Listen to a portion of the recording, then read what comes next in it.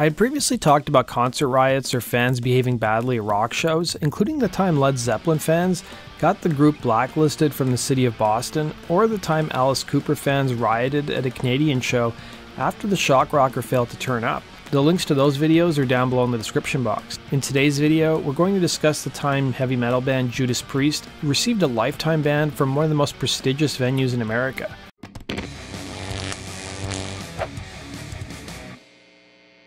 Back in June of 1984, Judas Priest was on tour in support of their album, Defenders of the Faith. Kinda sounds like a Stryper album, doesn't it? By the way, I've done a whole video on Stryper, the link is down below. Part of the tour saw the band play one of the most prestigious venues in America, Madison Square Garden in New York City. Unfortunately, that night didn't go as planned.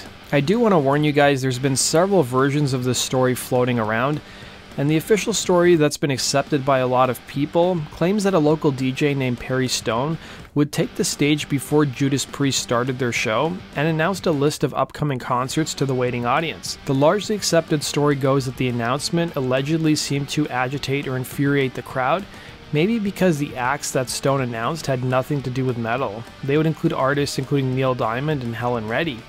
Stone would recall, naturally the crowd of 20,000 plus booed me when I introduced myself, but began to get truly unruly when I read the list of uncool acts. Stone, in return, would then hurl insults at the crowd, but things got pretty ugly quickly. He would recall, the crowd proceeded to throw firecrackers, M80s, cherry bombs, and assorted beer bottles at me. But a photographer who was working the pit that night, named Bob Leaf, would dispute Stone's claims.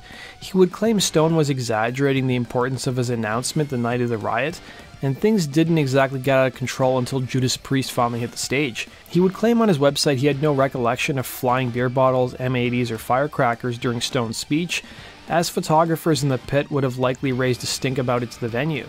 Judas Priest would end up taking to the stage and playing a roaring 20-song set that was pretty similar to other shows on the tour. But something was off that night. Many fans would sneak fireworks and other explosives into the venue, and on bootleg tapes of the concert, you can hear a barrage of explosions, none of which came from the band's stage show, but rather the audience. I read reviews from several fans who attended the show who claimed they didn't know how the show was allowed to continue, given the amount of explosives in the audience, as well as the fistfights that broke out. All hell seemed to break loose when the band came back for their encore, and one fan would cut the foam out from his seat cushion, while other fans soon followed, hurling their seat cushions on the stage. Soon enough, fistfights broke out into the crowd and chairs would be damaged in the venue.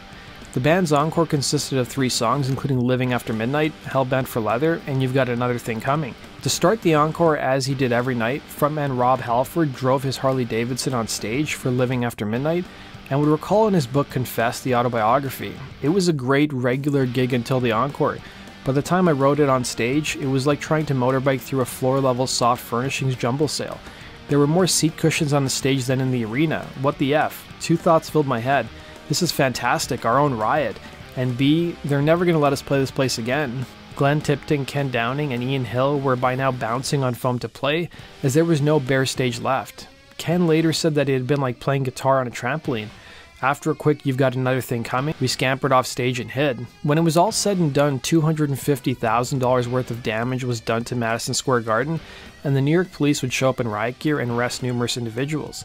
The photographer Leaf, for his part, would recall on his website, "Afterwards, Priest had a party at the Limelight. When I finally walked in, Kenny, who had seen me half buried by cushions in the pit, yelled out, 'You've survived.'"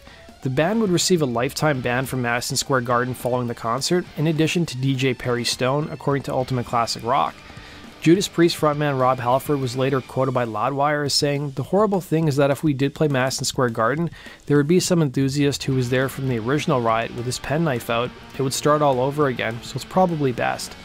Things didn't end there though, as members of Judas Priest would head back to Madison Square Garden about a year later to watch a charity tennis match, as they would reveal here on Loudwire. Ooh, very metal. There's actually quite a funny ending to that. Me and Ken went there to watch McEnroe play tennis at some indoor tennis championships, and we went in hoodies and that because we'd been banned from the band was banned from Madison Square. And halfway through the tennis match, one of the ushers came down and he went, "Thanks for the new seats." So at the time you wouldn't have had new seats without Priest. I should have said thanks for the new seats. That does it for today's video, guys. Thanks for watching. Be sure to like button and subscribe, and we'll see you again on Rock and Roll True Stories. Take care.